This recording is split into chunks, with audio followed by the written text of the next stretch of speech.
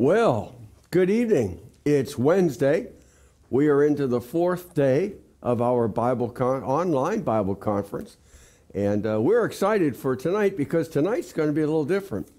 We said this was an international Bible conference. Well, tonight we have an international speaker. Missionary Joachim is going to be, Campos, is going to be joining us from Brazil. So he actually will be speaking from Brazil to us here tonight. And so before we go any farther, though, let's open with a word of prayer, shall we? Father, we are truly thankful tonight that we do have this privilege to once again come together as we continue our online Bible conference. Father, we thank you for the messages that we've already heard, the challenge that has been there for evangelism, not just an organized program through the local assembly, but each and every one of us, as your ambassadors, have been called to be your spokesman for Jesus Christ, for the message of salvation, for the winning of the lost.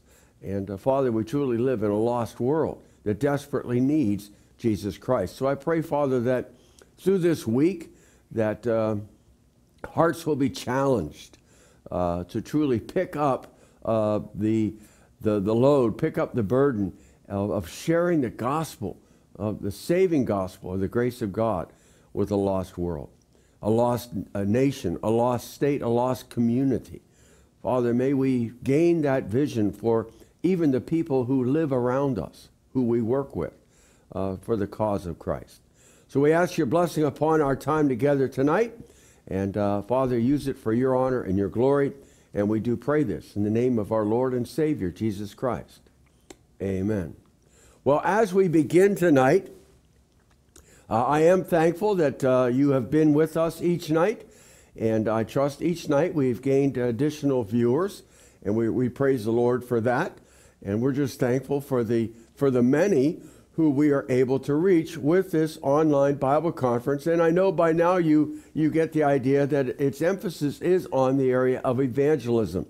And last summer, Matt did a whole summer of on the Tuesday Bible time on the subject of evangelism. And actually, we had talked this whole year about evangelism. And so we're thankful that tonight we can continue our conference on evangelism, and we are night 4. It's Wednesday, and like I said, we are an international conference, and so we have our brother, a friend, Pastor Joe Campos from Brazil with us tonight, and we'll get to him in just a few moments. But before we do that, we do need to run through our ordinary little introduction commercial, whatever it is, but we have people that join us, and you say, well, I'm tired of seeing that. But we have people that join us from around the world, around the country, and are interested in the materials then and don't know about Bible doctrines to live by. And so this is our way of introducing us to them. And so we just ask your patience as we go through this. But you'll notice there on your screen, we do have a list of Bible study materials. So as we said, we are a preaching, teaching ministry, but we're also a printing ministry. And we teach the Word of God and we print the Word of God and the Bible study materials to study the Word of God. And to study the Word of God without apology, we are a mid-acts, dispensational, fundamental printing and teaching ministry. And we don't apologize for that, and we don't hide that. So we have Bible study materials, all of it geared presented, I should say, from a mid-acts dispensational point of view. And so we believe in rightly dividing the word of truth. And so all of our materials, all of our teaching materials, all of our Bible study materials come from that point of view. We have a whole list of gospel tracts that are available to you to hand out as evangelists. You can hand out gospel tracts and see people come to a saving knowledge of the Lord Jesus Christ. And then we have a whole list of graded curriculum. And that is excellent. It's for all ages. It starts down in the first early grades, preschool, first, second, third grade, all the way up to the teens and even into the adults. And so we have all of that. And we'd encourage you to use that. You can use that graded curriculum in homeschool, a Sunday school, a youth group, just home devotions for the family devotions. It has such a wide use. And so we would encourage you to check into that. If you don't already use that in your church, we'd encourage you to start using that right away. Get involved. You can get the catalog. You see a picture of the catalog there on your screen. To get a catalog, and that contains all of our materials that are available, all you need to do is call our office Monday through Friday, 616-785-3618. If no one answers, just leave a message.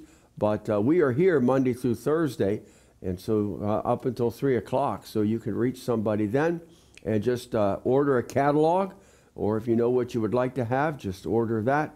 You can also go to our website at www.bibledoctrines.org, and all of our materials are there, and you can order a catalog for that. Also, you could send us an email at staff@bibledoctrines.org, and we also have the chronological reading schedule to read through the Bible in a year, and it's not dated, so you can start anytime, but it goes through chronologically.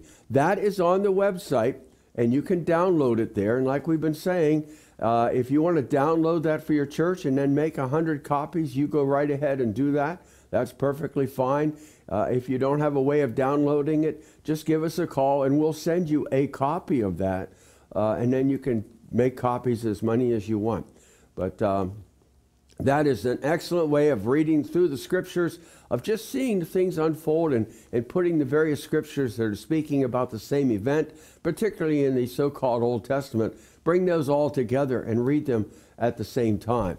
And so we'd encourage you to, if you haven't yet, to start, but read through the Bible and think about it and study that as you're going through. So that is available to you, and we'd encourage you to use that. Don't forget, normally our Tuesday Bible time is at 7 o'clock on Tuesdays. And of course, this week we had the Bible conference, but next week we'll be back again with the Tuesday night broadcast. So we'd encourage you to join with us there, as we will then pick up and continue our study in the unfolding of the Word of Truth. And right now we are at a very key place in that study. So we'd encourage you, join with us Tuesday night for Tuesday Bible time, 7 o'clock Eastern Standard Time, right here on Facebook and on our YouTube page. Don't forget also our morning coffee and bite of Scripture. Now, we had a little bit of a glitch on that one this morning, but we're back, and we had that. Every day at 9:30, we have a bite of coffee, a cup of coffee, and a bite of Scripture. We go through a little Scripture, have a little devotional, a little challenge there, and then we have prayer requests, and we go to prayer, and we have a time of prayer together. Generally lasts about 15 to 20 minutes-ish. I guess that's the way you put it, 20 minutes-ish. But we have a nice little group of people that meet together every morning, and we'd encourage you to join the family. So that will be there. And then don't forget, Sunday night again, this Sunday night, we'll be back again for our Bible study hour, back at the regular time, 5 o'clock, and that's every Sunday at 5, right here, Eastern Standard Time. We have our Bible study hour. So we'd encourage you to take part in that and take part in all of the ministries that we have here at Bible Doctrines to Live By. Oh, all right. Well, no, I think there's one more. Yes, our coffee cups. We have those coffee mugs available. They are $14 for one, $24 for two. That includes the shipping. That has our logo on the one side, and then on the reverse side it says, rightly dividing the word of truth. Rightly dividing the word of truth. And so it reminds you to pray for us. It reminds you to rightly divide the word of truth. And believe you me, a cup of coffee tastes better in a Bible Doctrines to Live By cup. And a cup of hot chocolate, or even once in a while I'll put in a diet cream soda that tastes better in a Bible Doctrines cup. But order one of those today, and to have it ready for you and share it with a friend. And might just start a conversation with, what do you mean by rightly dividing the word of truth? Introduce them to the word rightly divided. So, we'd encourage you, order a cup and enjoy a cup of coffee. All right, I think that's it for now. Let's move over to our international broadcast tonight. Joe Campos was born and raised in Brazil, married, the daughter of Doug Lefevre, and has been a missionary there for many years. Came back to the States, studied at Grace Christian University, and then he and his wife Michelle went back to Brazil, and they are doing a wonderful job down there right now, a tireless job down there, serving the Lord, preaching the message, the word rightly divided, winning the lost, doing a wonderful job among children through the ABBA ministry that they have.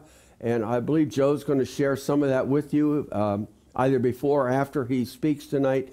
But Joe will share some of that. But you really be in prayer for Joe and Michelle and Doug and Vicky and others who are laboring there in Brazil as they share the word of God. It's a huge country, and they are in a large city and have many things going on. So we just encourage you to be in prayer for those who are serving the Lord around the world. And tonight we think about Joe and Michelle and the ministry that God has given to them there. So I'm going to turn it over to Joe, and I'm going to welcome him, and we'll have a word of prayer, and then I'm going to step aside, and we'll switch it over to Joe, and then I will come back later on. All right, let's pray. Father, we thank you for this time tonight. We pray that as Joe comes and as he speaks, that you might minister through him, through your word, challenge all of us in the area of evangelism. And Father, we pray this in the name of our Lord and Savior, Jesus Christ. Amen. Joe, take it away. Hello, everyone. This is Joe Campos. I'm a missionary with Things to Come Mission in northern Brazil. Like they say here in the middle of the afternoon, boa tarde. So for those that understand a little bit of Portuguese, you know what I'm saying. For those that do not, then you're going to have to keep guessing or come and visit me in Brazil and do ministry together here for a period of time. Well, I was very excited, to be a part of this conference. And when Matt Ritchie reached out to me and asked me if I could speak to this conference on this very important topic of evangelism, I could just say not anything else but yes. So I'm here to share with you a little bit about evangelism, obviously from a perspective of a missionary that not only do the work of evangelism in a daily basis by planting churches, reaching out people, and teaching others to do the same, but also as a product, as a fruit of missionary work done by evangelistic missionaries that took the time to reach out to me.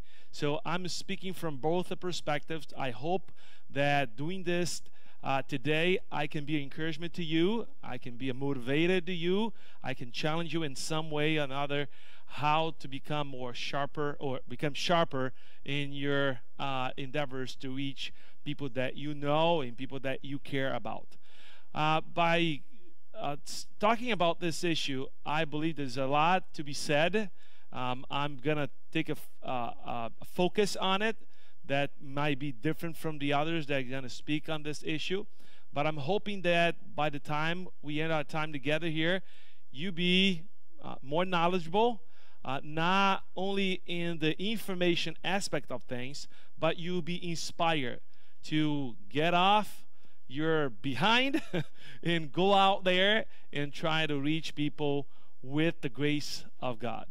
And to begin, I'd like to share a little bit of a story that I heard many years ago, but I think it's very appropriate for the topic that we're going to be talking about. In a little town in Brazil, there were two women with the same name, and the name was Mary. One was a nun, and the other was a taxi driver. Incredibly enough, they both died on the same very day. When they arrived in heaven, Apostle Peter was waiting for them, and what was his name? That's what he asked. Are you married the nun, or are you married the tax driver? Well, the first one was the married the tax driver told Peter, well, I'm the married the tax driver. So Peter looked in his books, look through it, saw the records, and told Mary the tax driver, well, you're welcome to paradise. Take this crown of gold and enjoy heaven as you're going to spend eternity here. Right after, he asked the other one, the Mary the nun. Well, what's your name? Mary the nun. So yes, that's me. Well, that's great. Well, welcome to paradise, but there's no crowd for you, unfortunately. But go ahead and enjoy eternity in paradise. Right when he said that, Mary the nun got really upset and says, well, wait, Peter, there must be a mistake there. I know the other Mary that just walked in here, Mary the tax driver, and you don't understand. I'm a very religious person. I was a nun, and I preach all the time in my little community for the women there until I was 85. So this gotta be a mixed up somewhere there. You probably misread the names, and you mixed up. I am supposed to get the crown, and she's not supposed to get the crown. There's some kind of a misunderstanding there, because I know that woman really well. She's a knothead. She just drove like a maniac. She drove over the sidewalks to have people scream, yelling, and trying to survive when she was behind the wheel. So I am pretty certain this is not the same Mary you're talking about there. Well, Peter looked at her with his eyes really focused on her face and says, you probably don't understand how things are done here, but we have a different system that we've been implementing in the last few years. And she just looked at puzzled to him and asked him, well, what's this system? Well, see, here's the thing. We found out that would better give people rewards based on result. So, guess what? When we are preaching for the last 85 years, that is, you have said to me, people are most of the time sleeping. While the other Mary, the crazy taxi driver, every time she was behind the wheel, she had people in the car and outside of the car praying that they would get saved. So that is just a way for you to understand how motivated we can get for evangelism from a different perspective. But I'm hoping that I'm not giving you ideas that are not very, let's say, biblically correct, at least. But sometimes we run out of ideas in how to lead people to Christ, that we might even consider something similar like that. I hope you don't do that. But I tell you this story for you to reflect for a minute in your evangelistic lifestyle. One of the most profound and provocative questions I have ever been asked in this topic of evangelism has been this: if everybody witnessed like you, would you be saved? If everybody witnessed like you, would you be saved? That makes you think hard, doesn't it? Well, some of you or some of us have beat ourselves over the head, have taken guilt trips upon guilt trips, and we just don't seem to get any better on evangelism. I really think that the problem with this, it is not because of the lack of tools or training in the area, but rather inappropriate motivation to do evangelism like we have been taught in Scripture to do so. So I think the answer to overcome the fear and obstacle of sharing your beliefs with other people is to have a grace perspective of evangelism. It has been absolutely liberating for me to understand evangelism from a grace perspective. And I would like to share with you four reasons and why it's so liberating and so motivating. So here it is, the number one reason for you to evangelize from a grace perspective as your motivator. Number one, grace compels us to see people as people. Grace compels us to see people as people. In today's churches, evangelism becomes very utilitarian, and people are many times seen as a resource for building the next big church.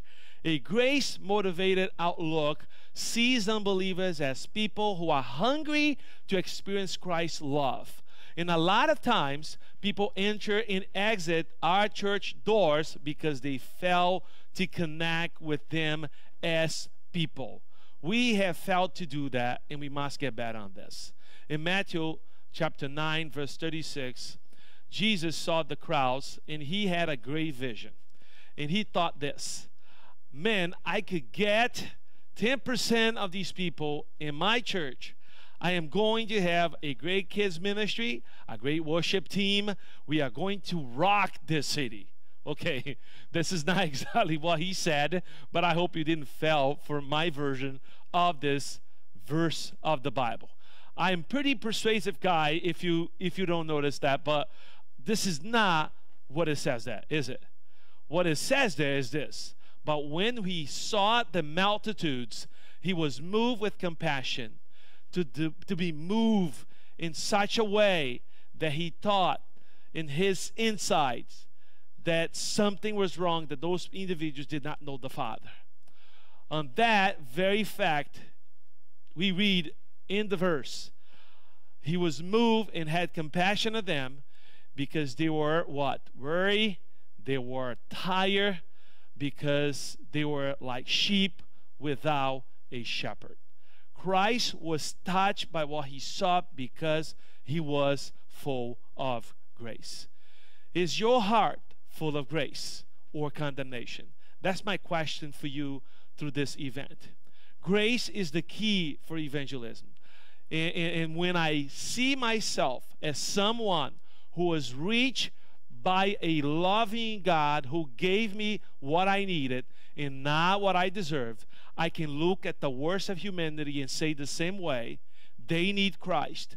They need life in the Lord Jesus Christ. I remember times in my ministry when I would try to reach someone with the gospel until they became so much of a hassle and so much trouble and so much time they were consuming for my ministry that I thought, you know what? This is not worth it. This is not worth it. This is not worth my time. I'm going to do something else. I'm going to try to reach somebody else. This person is taking just too much of my time. Well, that was a very legalistic outlook of people that I had. We become so tied up to the expectation of other Christians that have for us that we forget what evangelism is all about. Evangelism is not about numbers. It is about changing lives. Let me repeat that to you. Evangelism is not about numbers. It is about changing lives. It is a fact that we ended up reaching more numbers of people with the grace of God if you practice evangelism. But this is not your main goal. Your main goal is to change lives through the grace of God. But when pastors get together, the first thing they talk about, do you know what they talk about? It's how big is their church. So how big is your church? How big is your church? Well, I have gone to some conferences that the whole talk is how many baptisms have you practiced in your church, which translates in churches that baptize people in numbers, and how much money you're bringing in. So it's all about people, it's all about money, it's all about programs, and very little about changing people's lives. So not how they are doing it spiritually, it becomes the focus in a lot of these, spheres that we enjoy when we go to conference and things like that. But we must focus that people needs to be reached by the grace of God. But what are we doing? It's completely different, and we must change that. We don't talk about what the Lord is doing through us, broken people, to reach the lost. We talk about how this program or that program is getting people to come to church. Don't get me wrong here. Please, don't get me wrong. Okay? I'm not against programs in churches. Some of them are wonderful tools used by God, but don't forget what it's about. It is about God's powerful love being expressed supernaturally through me and through you. That is what evangelism is all about. This is how the Lord builds the body of Christ. It's not about programs. It's not about numbers. It is about you and me at being a channel of His grace to reach people. A few years ago, I was dealing with a very difficult situation in my life. My dad was hospitalized, dealing with what probably was, at that time, without me noticing, these last days on this side of eternity. He was close to his graduation. My sister was a very difficult person to deal with since I got saved. She always tried to put my beliefs down, make fun of what I believe, and I was talking to her a few nights before our dad passed away when she told me that she could not believe how peaceful he was. And I had the privilege of leading my dad to the Lord 5 years before he died. So I told her that Isaiah 40 verse 31 was in operation in his life at that very moment. To my surprise, he asked me, what in the world does Isaiah 40 verse 31 says? Which I replied to her, but they that wait upon the Lord shall renew their strength. At that very moment, there was no more arguing with her younger brother or nasty jokes about my faith. There was only amazement in seeing a believer looking forward to his graduation to glory. That might be your case right now.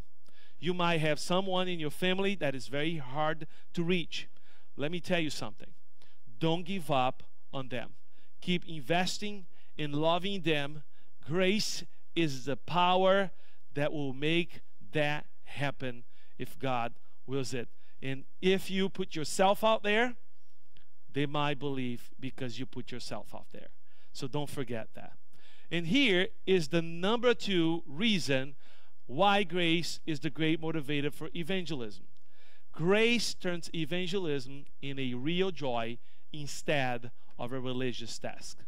Grace turns evangelism in a real joy instead of a religious task. For us to understand this point, I'd like to read it for you, John chapter 4, verses 6, 7, and 9. And look what he says about this. Jesus, being weary from his journey, was sitting thus by the well. It was about the 6th hour. There came a woman of Samaria to draw water. Jesus said to her, "Give me a drink." Therefore the Samaritan woman said to him, "How is it that you, being a Jew, ask me for a drink, since I am a Samaritan woman? For Jews have no dealings with Samaritans." So Jesus was tired, Jesus was thirsty. He still managed to make this conversation a joyful opportunity to introduce this woman to the living water, the Zoe life, which is Jesus. So how did he do that? Don't you wonder sometimes why did he do that? Well, I do. And here's how he do that. I am going to say something that is going to be the number 1 reason why people do not like to share their faith. And here's what it is. I'm telling you this by using Jesus' example. Jesus enjoyed evangelism because first, he enjoyed his intimate relationship with his Father. Let me tell you again this. Jesus enjoyed evangelism because he first enjoyed his intimate relationship with his Father. The Father became his living water, Zoe. He was excited about introducing people to his Father because he himself had the joy of having a vibrant relationship with his Father. So do you remember when you first came to Christ? Do you remember when you put faith in Jesus Christ as your Lord and Savior in life? You realize that he loved you and you want to have a relationship with you. And then what did you do next? You became a little Billy Graham. That's what you did. No one could shut you up. And I mean, no one could scrape from you. You were excited about your relationship with God, and that gave you the joy of sharing grace with other people. Do you know what God wants from you? God does not want you to grab a bunch of evangelistic tracts, go over your neighbors, and knock on his door, and make sure that he listens to the gospel. I know this is what the conference is all about. But let me explain to you and you understand. What he wants you to do He wants you to enjoy Him. He wants you first to enjoy Him as He is enjoying you as His son, as His daughter. So He wants you to enjoy this wonderful relationship that we have today through His grace.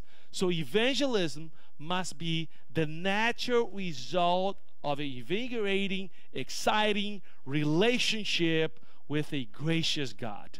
So evangelism in your early years with Christ was a continuous, spontaneous expression of God's life within you. When Peter and John were arrested for sharing Christ, the leaders of Israel threatened and warned them not to speak in the name of Jesus ever again. But what do they do? Well, we read about this in Acts 4, verse 19 and 20. That's what he says there. But Peter and John answered and said to them, whether it is right in the right of God to give heed to you rather than to God, you be the judge. You be the judge. In other words, Peter and John were convinced that not to shed the grace of God through the Redeemer was much worse than die for their very faith.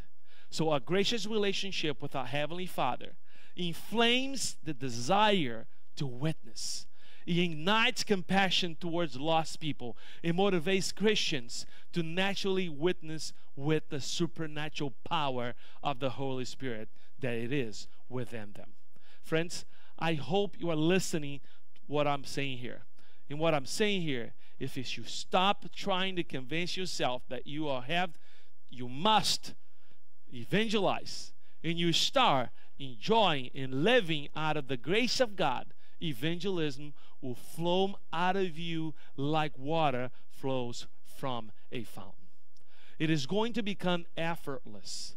It is going to be so natural that most of the time you will not even notice that you are being evangelistic with your friends and your family.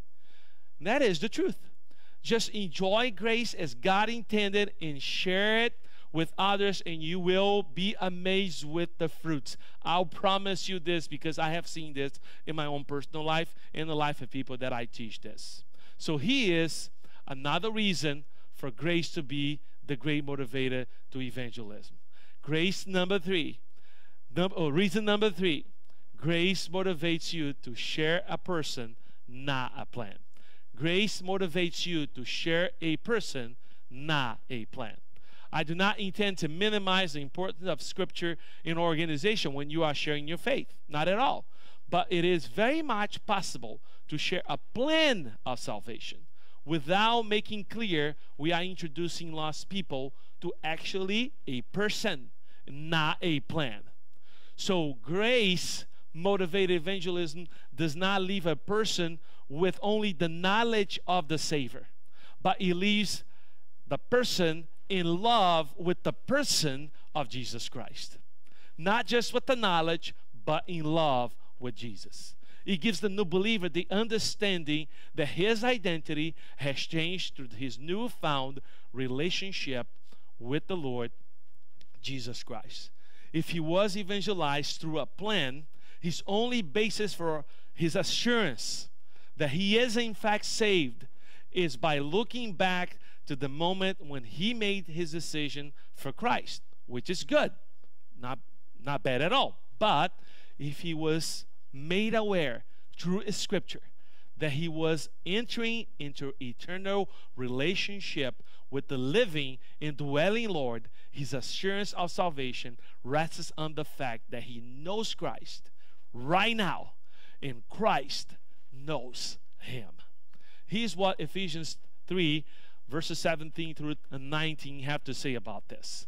So that Christ may dwell in your hearts through faith, that you, being rooted and grounded in love, may be able to comprehend with all the saints what is the breadth and the length and the height and the depth, and to know the love of Christ which surpasses knowledge, that you may be filled up to all the fullness of God. It is more than just a guide to people through some steps. It is introducing these people into a relationship with the living God. Let me tell you something. As I go around in Brazil and in the U.S., talking about this issue and figuring it out what moves people, let me tell you one thing I found out. People are thirsty. And you know what people are thirsty for? They are thirsty for genuine, unconditional, authentic relationships. They might tell you otherwise. They might look like they don't need that. Okay? They don't want that. But don't be fooled by the appearances of their lives. They are thirsty. They are really, really hungry and thirsty for authentic, genuine, unconditional relationships. That's what they are. They are sick and tired of people that supposedly are their friends but want something in return. Their boyfriend that want to sleep with the girl.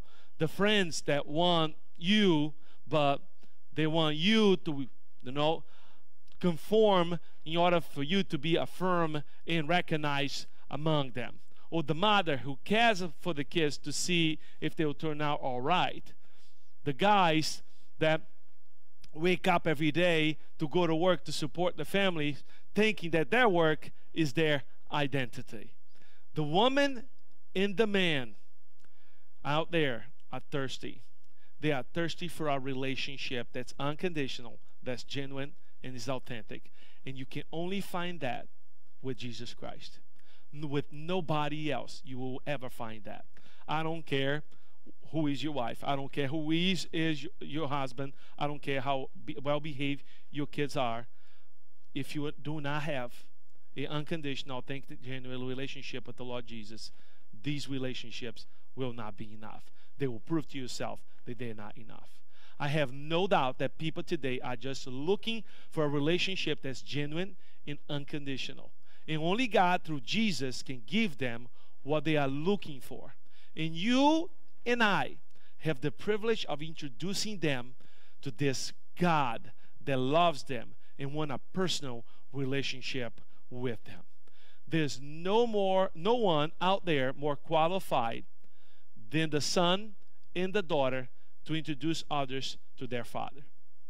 If you want to know a little bit about me, just find one of my kids and ask them, who is Joe?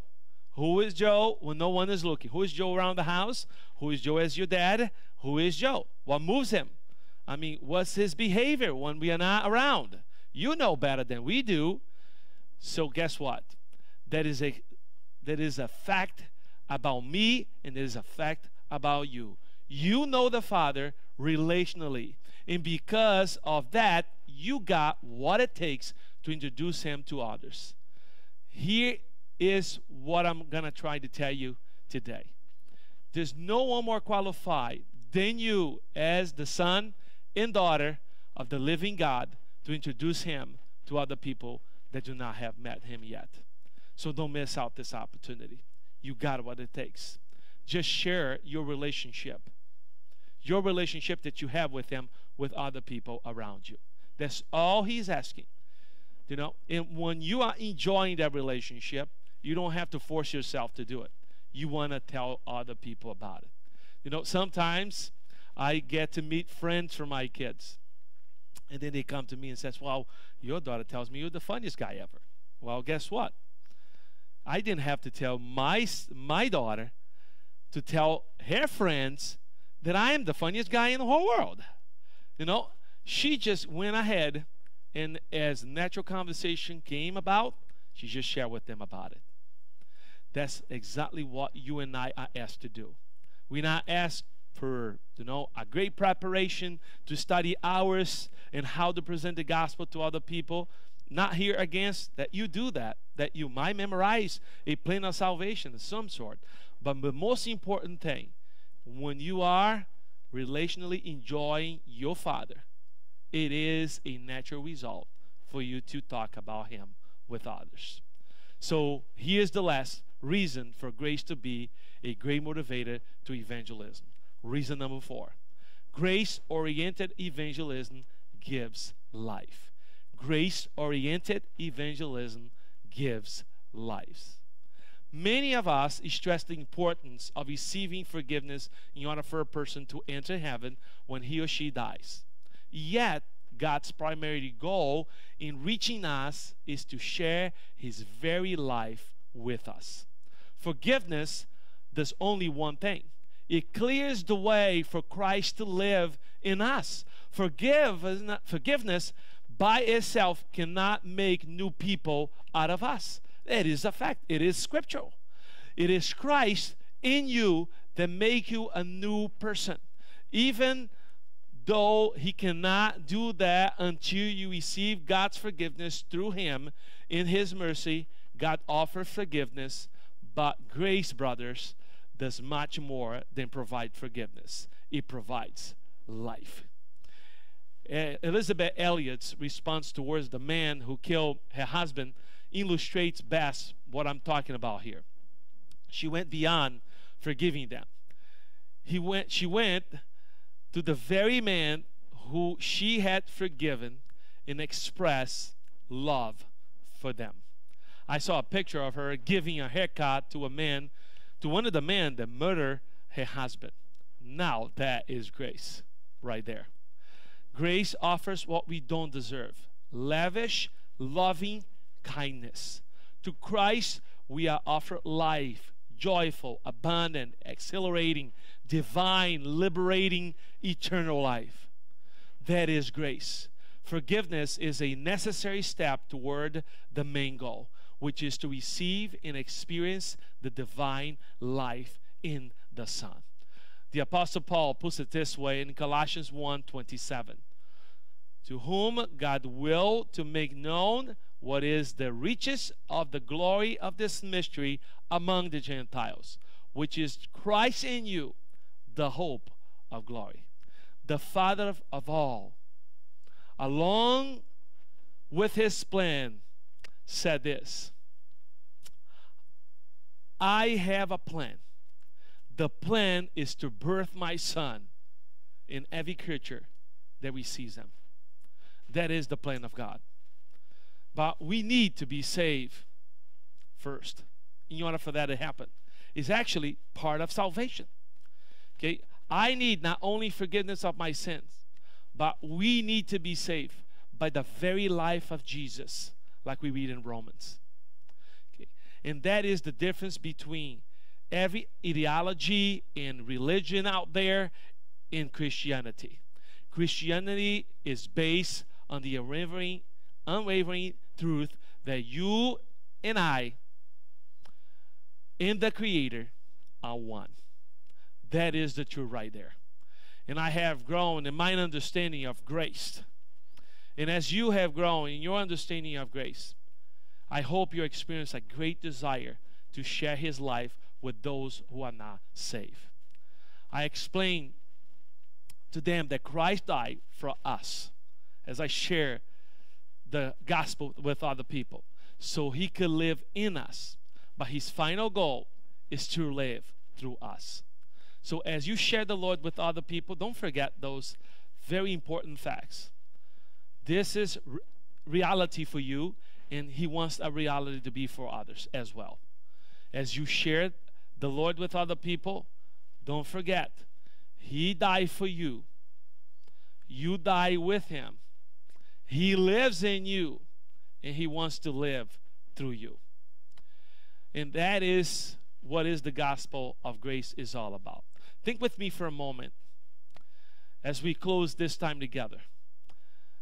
What would happen if you today realize the truth that Christ lives in you and want to live through you in reaching others? Just think with me for a moment. We would have what I believe a worldwide spiritual revolution. What this realization will do to your personal life, your families, your relationships with people and things will be nothing but a miracle coming truth. Just think about this for a second with me. It will revolutionize your living in a very real way. It will revolutionize the way you see people, the way you see yourself in people's lives, the way you see yourself in God's hand in reaching others for Christ. As you live every day with the hope of reaching someone with the life-transforming message of grace, remind yourself of these reasons to share the gospel by the greater motivator, which is grace. Reason number one, grace compels us to see people as people. Reason number two, grace turns evangelism in a real joy instead of a religious task. Reason number three, grace motivates you to share a person, not a plan. And the last but not least, reason number four, grace-oriented evangelism gives lives. And that is what God wants to do with your life as you rely on Him and you trust Him to use you as you enjoy Him in this great journey of grace. I hope that this message will motivate you with His grace to go out there and start telling others about the transforming message of grace that you already enjoy, and they can also enjoy as well. May God bless you, and may God use you in a mighty way.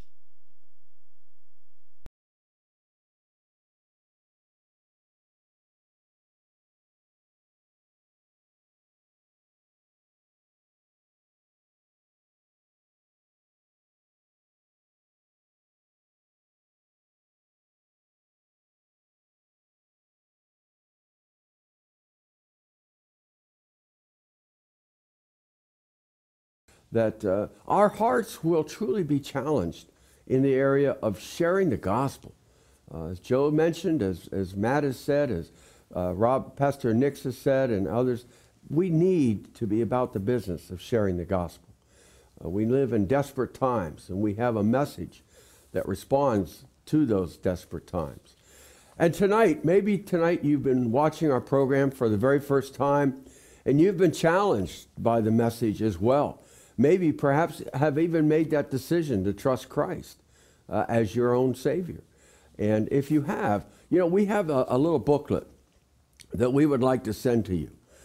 It's just beginning your life in Christ. And it's just a small booklet, a short booklet.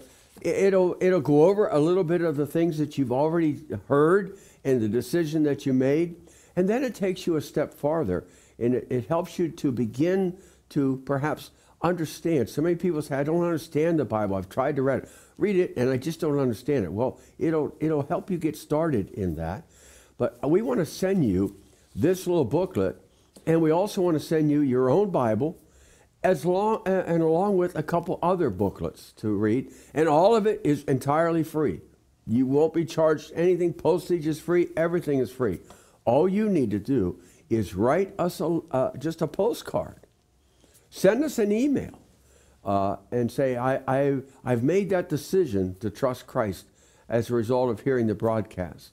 And just give us your name and address, and we will get that off to you. No one will call you later on and say, would you like to begin to support Bible Doctrines? No, we have areas for that, but we're not going to ask you to do that. We want you to just have that material and begin your walk in Christ. And so if you've done that, please let us know. Let us send you this material and help you get started with your walk in Christ. All right? Because we'd like to pray for you. We'd really like to pray for you. Right? Now, but if you enjoy the broadcast, you're one of our regular viewers and you've enjoyed the broadcast, or not a regular viewer, but hey, you found us and I really like that and I'd like to see more of that. And you would like to support either the broadcast, like I said, all of us, Matt, myself, Cindy, Susan, we all function on support like a missionary. We live by faith and God's children to support us. If you would like to support us, $5 a month, $10 a month, $20 a month, a one-time gift, any of it, that's all fine. Or you'd like to support this broadcast and the things that are involved in putting this on, that's fine. On your screen there is the address. Just write to that address, Bible Doctrines to Live By, Post Office Box 564, Comstock Park, Michigan, 49321, and just write on there the broadcast fund or to support one of the people here in the office, Joel, Matt, Cindy, Susan, just It's that easy. We'd like to, this is a gift for them, or a one-time gift, or a monthly gift, as God provides. Any of that will be greatly appreciated. So just keep that in mind. So, all right, well, that brings us to an end of tonight's broadcast. We trust that you have been blessed by our international online broadcast tonight. And so we will see you back here again tomorrow evening at 7 o'clock, and maybe tomorrow morning at 9:30 for our morning coffee and bite of Scripture. So until then, have a great rest of the day. Have a great day tomorrow. And may God truly bless and use you for His honor and glory. So until we meet again, we say keep looking up. Good night, everybody.